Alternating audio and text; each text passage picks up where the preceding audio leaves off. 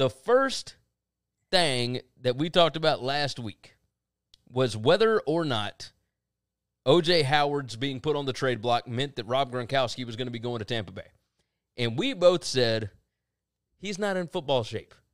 Like, this is just ridiculous. He signed a contract with the WWE. He's out of football. The buddy's done. He's out of here. It is what it is.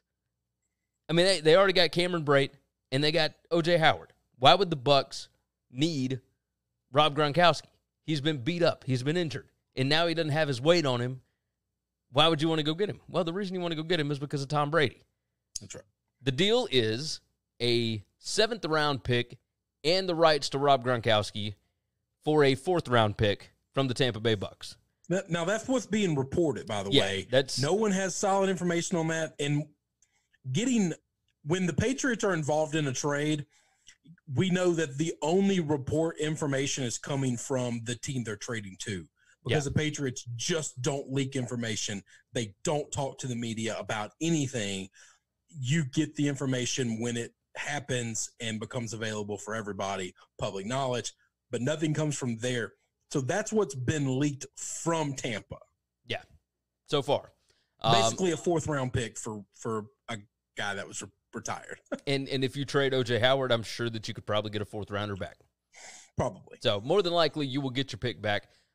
Jay Glazer tweeted out a little bit ago. He said, as only Rob Gronkowski can do, just got a voice message from him with simply, I'm back. But it's, I'm back. He's stoked. All of this moved very quickly. Gronk has already passed his physical. And everybody is reporting the 7th and Gronk for the Bucs 4th-round selection. But they're all getting it from Tampa. Yeah. Which could very well be it. But you are only getting one side of the information. True. So Michael jumped in. He said, "Sup, Matt?" So obviously we got some back and forth here on the show. Michael did say, regardless if it works out for the Bucs, it's going to be entertaining as hell. And then Matt said he does have time to get back to game shape. 5 months, he can add some muscle, and he has had a year to recover. Now that's the biggest. I agree with all of that. Yeah, he's got time to put on the mass, and Ian Rappaport and somebody else was saying that he's already been working to add muscle back. We did just see him at WrestleMania. He's skinny, but he's in shape. Yeah. And he's in great shape. Yeah, I think it might be easy for him to put that mass back on because when your body is used to it, I think he can do it. Well, and the other action is are we going to get football at a normal time anyway? I mean, does he have to be ready by the September 1 when the NFL usually starts? Or is it going to be October and he's got, basically half a year to put on the weight? And I mean, really, I'm curious how much he would have to put back on. I mean, are we looking at, 40, 50 pounds of muscle? Yeah. Probably. And I don't know the answer to that. I just know this.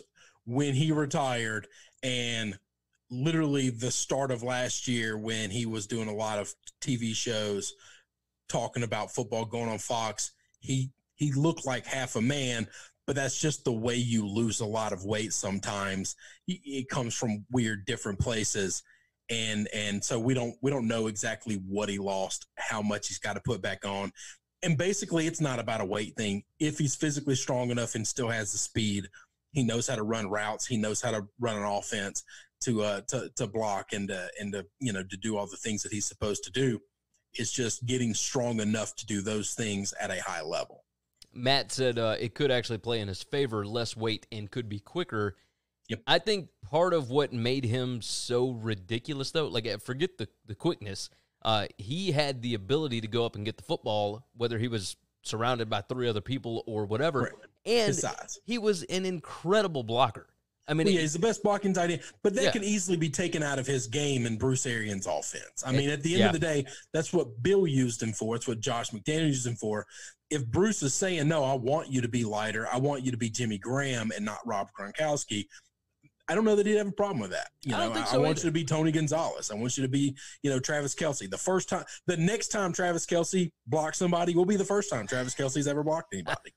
So, and that's not a knock on him. He's an elite tight end. No, you're right. But he's just an offensive weapon, and Bruce might be saying, hey, let's just get him in to be an offensive weapon, and we'll figure out the offensive line from there.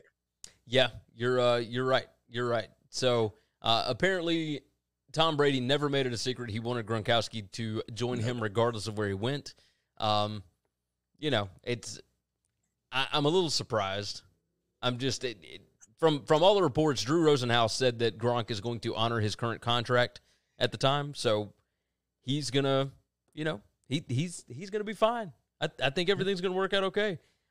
Mike asked a question on YouTube. He said, "You think a year off will hurt him, or did it give his body a chance to get fully healthy?" I don't think there's any way it hurt him.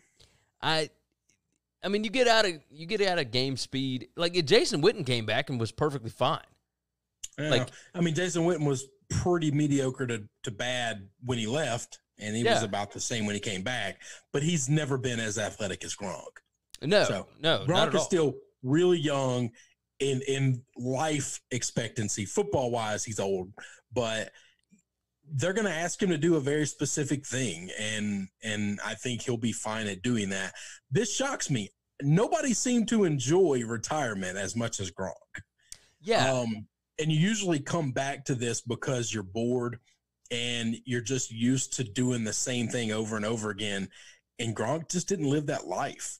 That wasn't his life, and so I just didn't see this happening. Well, I mean, he's under contract with the WWE. Ian Rappaport brings up a very interesting point. He is the 24/7 champion after WrestleMania. Does he need to give up the title to be able to play for the Bucs? He will lose that title at the next whatever the next event is. Yeah. He'll lose that title. This is crazy. I did not see this one coming at all. I didn't either. I knew Tom wanted him, but you want somebody all you want. If that guy doesn't want to play anymore and he's having a good time being who he is. The problem is this. Gronk is under quarantine just like the rest of us, and he's not out there partying, and he's bored, and he thinks, well, if I get back into football, at least it'll give me something to do. Well, I'm curious if it's not just that, or he was just done playing for the Pats. No, gosh, no. That has nothing to do with it. There's nothing to do with it. Being done playing for the Pats, what does that have to do with anything? Well, I mean, he takes a year off. Brady leaves. He wanted to play with Brady, but not bad enough to go back to the Pats last year. I don't know that last year he was, all the amount of weight that he lost August of last year when we first saw him really, that he couldn't have came back last year. And if he did, he was not back until like week 8.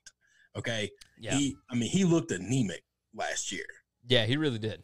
He really did. Michael said, he more of a weapon, someone the other team has to game plan for, helps Evans and Godwin. Mike said, I thought they would get AB before they got Gronk. No, there's no. I don't think that. I would have picked Gronk if that was my choice. I would have said neither.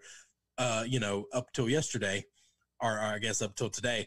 But I would have absolutely thought Gronk comes back before AB. Yeah. I'm with you 100%. 100%.